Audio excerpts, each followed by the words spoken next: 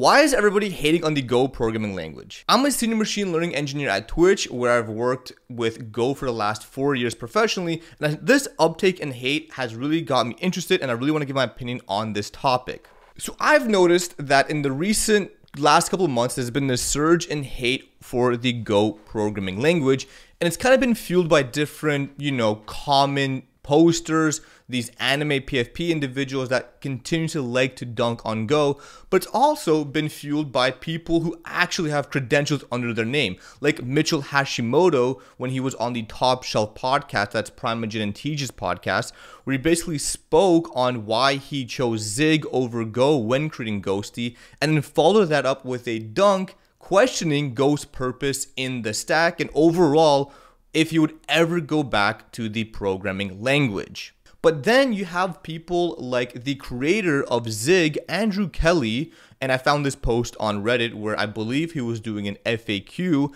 and he basically just said that Go is great if you're an amateur with no taste, like 99% of Google employees. And so the first reason I came to the conclusion of why people love to hate on Go is because it is a language for mid or mediocre developers. And this opinion is always shared by the same groups of people who basically enjoy writing lower level programming languages like Rust, Haskell, Zig, but essentially those individuals tie their preferred programming language to their identity.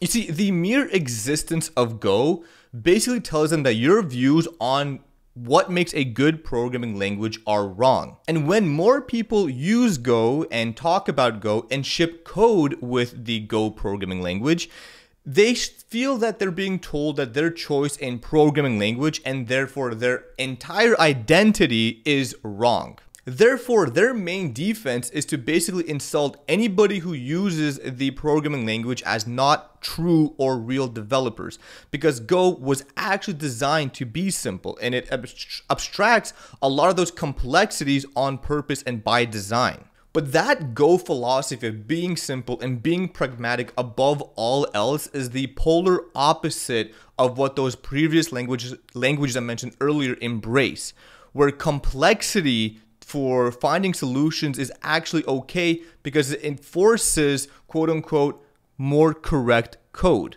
And so some of those things that Go lacks is not incorporating a lot of modern programming theory, such as no pattern matching, no borrowing in the memory management model for the programming language, very different than something like Rust. It's not a functional programming language like OCaml, even though it has functions as first-class citizens. It doesn't have option types, doesn't have exceptions. It doesn't have a lot of different features that a lot of these other languages that people really, really love have.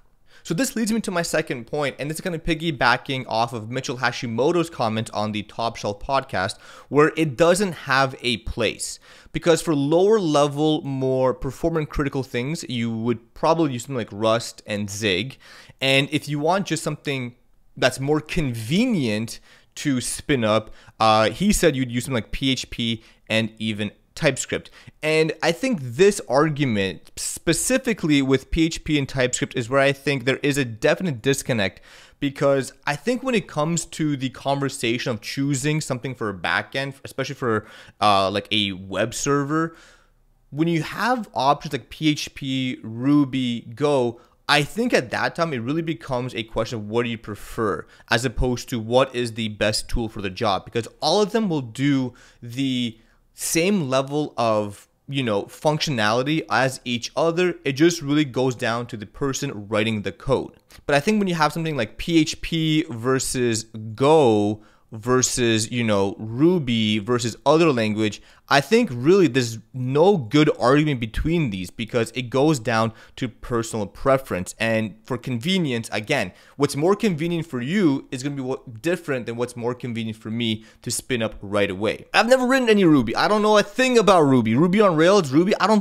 have no clue what it is. You can ask Typecraft for that. So that's why I would definitely go with Go. It makes sense to me, because for simplicity, Go is just my answer. And as I'm just kind of thinking about this, I actually added these on earlier, that's why they're separate here. I thought of two more reasons. Error handling Go, this was a popular one that kept coming up from the tweet I had here in a thread, and I do think that I disagree with this. I think error handling in Go is actually one of its beautiful points. I'm not going to talk about this in this video, but I'm just kind of compiling a list of reasons why people love to hate on Go. So error handling is definitely one that always comes up. Classic if error does not equal to nil, yada, yada, yada.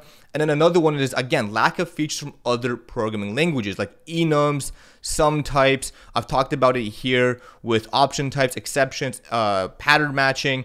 And then you can even throw, you know, prior to Go 1.18, no generics, but then as you saw in this tweet, they added it, which some people liked and some people didn't. I personally do not like generics. I don't like iterators. Again, very polarizing opinions here.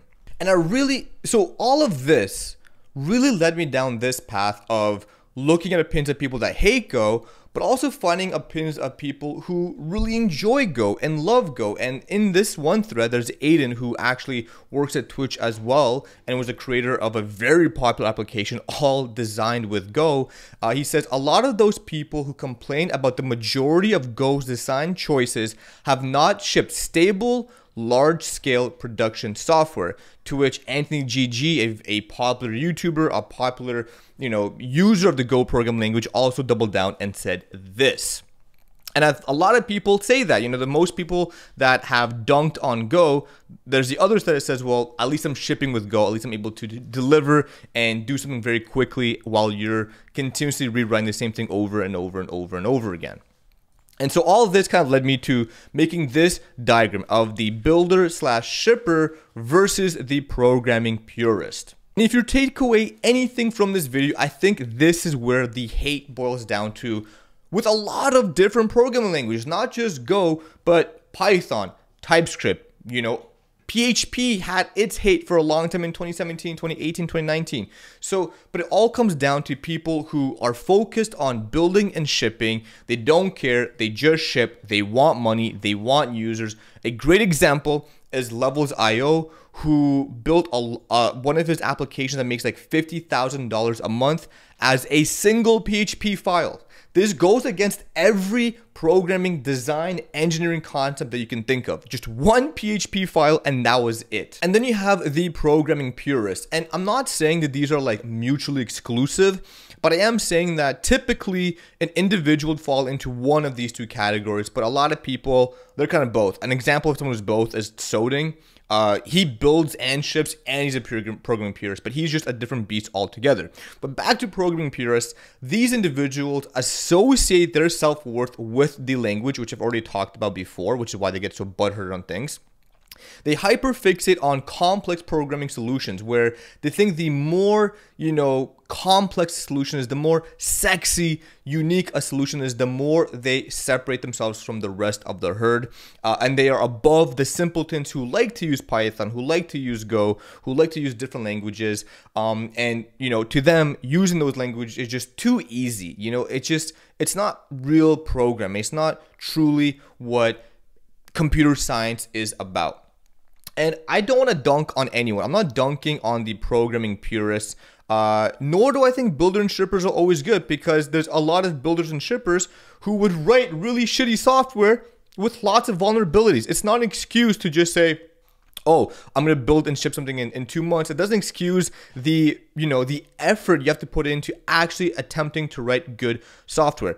The main point I'm making is that fixating on the language itself is nothing more than a waste of time in an ego shrug contest over the internet. It does not matter what programming language you want to use. It really doesn't matter. And truly, if I'm being honest, it doesn't really matter if you build 10 apps and none of them have users and none of them have money. As long as you've shipped, and as long as you're doing something, and as long as you're happy, I think that is really the key. And so all these kind of arguments and hate towards languages really, I think at the end of the day, it's just projections from the misery individuals have in their day-to-day life, whether it's their argument, the inability to get laid, inability to get noticed, anything like that. It's the projection they have, and they have to find something that's an easy layup for a lot of them. And that is, in this case, dunking on people who love to use a programming language, who actually get stuff done with said programming language. But in the wise words of one of my mentors, and he didn't use this language, he said it much softer in one of his most recent videos, but I'm going to word it like this. It's very simple. Don't be a dick on the internet. It goes a long way to be nice and be kind. So I'm going to end this video here. If you guys enjoyed it, make sure to comment, like, and subscribe. And shout out to my mentor, TJ. Links will be in the description if I mentioned them. Thank you guys so much. And I'll see you guys next time. Continue shipping, continue doing whatever it is, but stop arguing over the internet. Stop yapping, whatever it is. I don't know. I'm busy shipping and going to the gym. Bye.